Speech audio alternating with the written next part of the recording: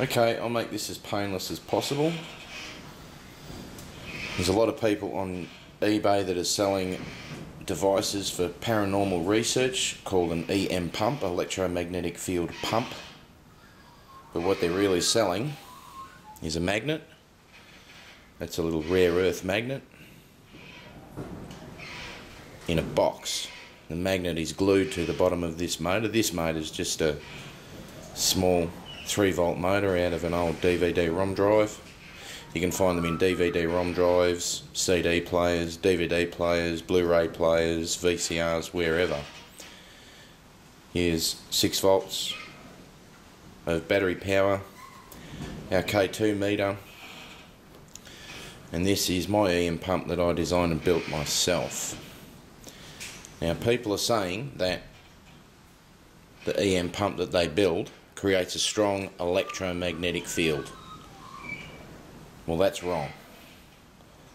Because a rare earth magnet, like this bad boy here, or any other magnet, does not create an EM field. Around this magnet is a magnetic field. It emits magnetic lines of force. Now, the K2 meter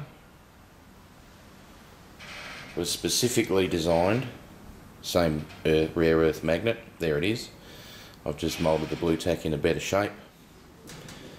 Now, the K2 meter was specifically designed to display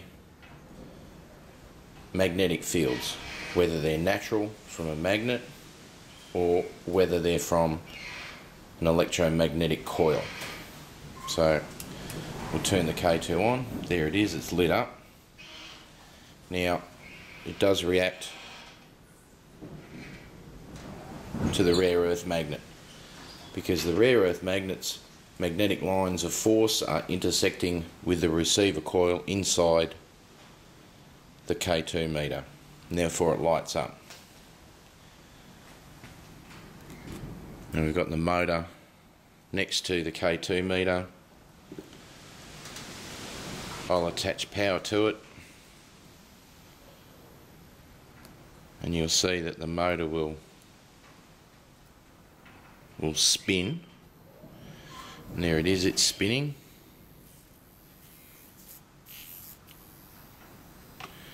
And I can sit it on top of the K2 meter and you'll see that the K2 meter's lights are lit because there's a small electromagnetic field coming from the motor because of the coils on the spindle and the permanent magnets on the outside.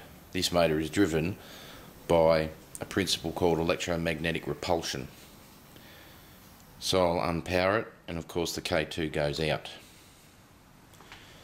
Now what I'll do is I'll stick this rare earth magnet onto the motor, and this is all that's inside those EM pump boxes that are being sold on eBay.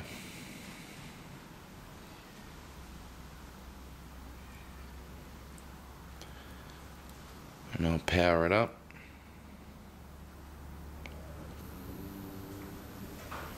And here you'll see that the magnet's spinning.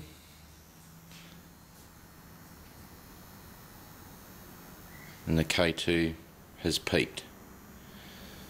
The further away from the K2 meter you get, the lights go out.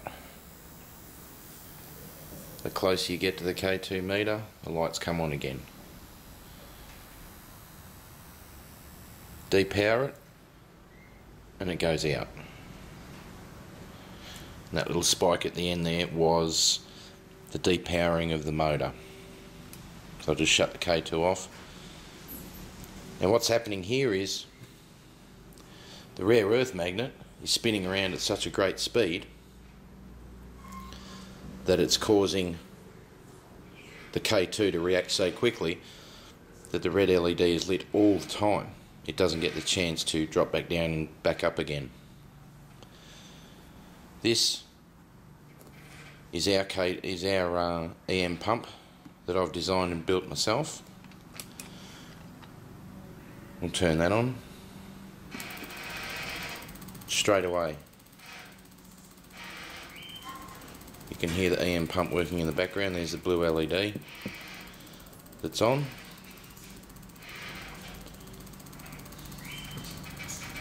And the closer we get, the more lights come on. This one is a variable pulse rate, so you can have it pulsing slowly or quicker.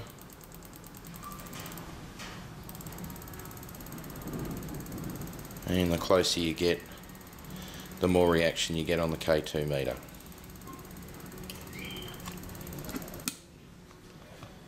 This isn't a magnet in a box. Without turning the camera off,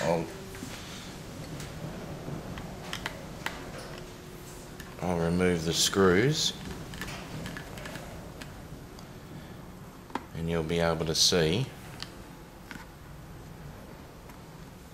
what's actually inside the box. Now, the most expensive EM pump I've seen on eBay is around 60 bucks. If you pay $60 for a box with a $3 motor in it, a $2.50 rare earth magnet, some batteries and a switch, then you are getting robbed. And it's as simple as that.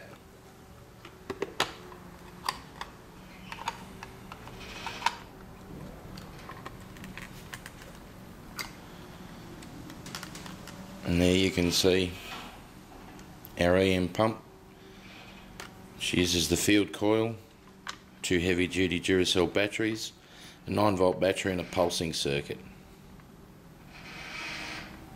And this emits quite a heavy duty electromagnetic field.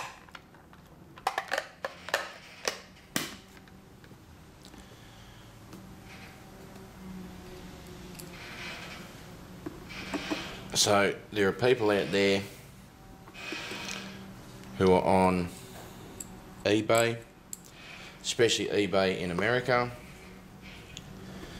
and they claim to be in paranormal groups, which is fine. They may be in paranormal groups, but they see one video, one guy on YouTube who shows you how to make an EM pump when all they're making is a rotating magnet in a box. Yep, sure, it affects the K2 meter. It affects the K2 meter significantly, but there's no way in hell you will get anything electromagnetic from that. There's no electromagnetic field, there's no electromagnetic lines of force coming from that magnet. It's a magnet, and that's it. If you're paying for one of them, some batteries and a box and a switch, which all amounts to about $9 worth of hardware, and you're paying 40 bucks, 50 bucks for this device, then you are getting ripped off, plain and simple.